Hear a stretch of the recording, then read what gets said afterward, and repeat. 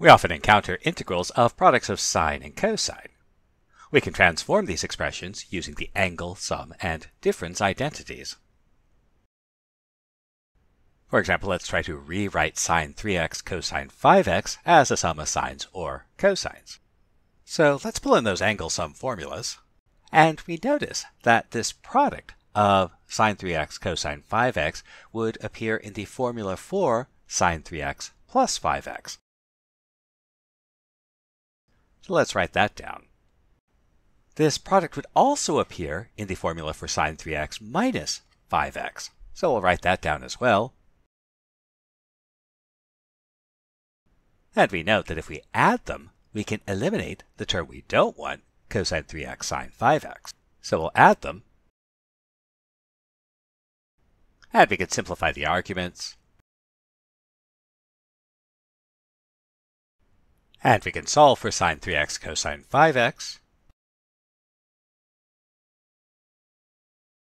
And we can make one more simplification. Since sine of negative theta is negative sine of theta, we can simplify this sine of negative 2x as minus the sine of 2x. And so we can write our final answer as... So how does this apply to integrals? So remember, there are really only two integration techniques, u substitutions and integration by parts. Everything else is algebra or trigonometry.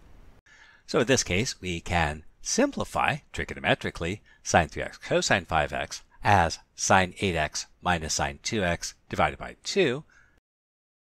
We'll remove that common factor, and we'll integrate the terms.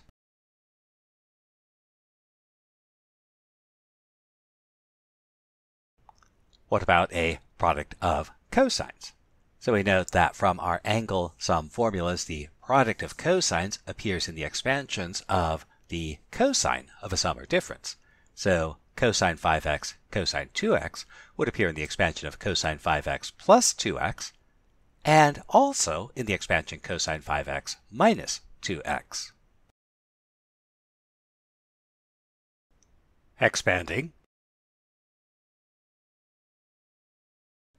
And this time, if we add them, we'll eliminate the sine 5x sine 2x terms. And we can solve for cosine 5x cosine 2x. We can remove that factor of 1/2 and integrate.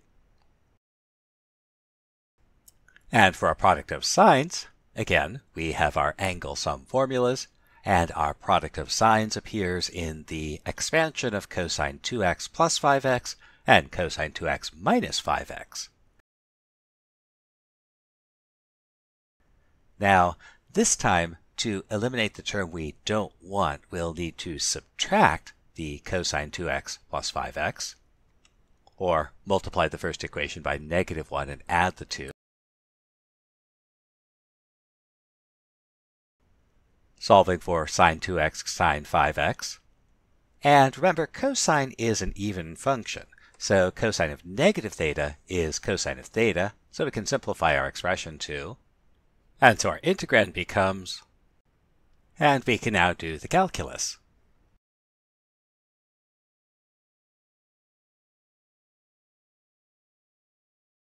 So we could write formulas for the conversion of a product of sines or cosines into a sum of sines or cosines, but we won't.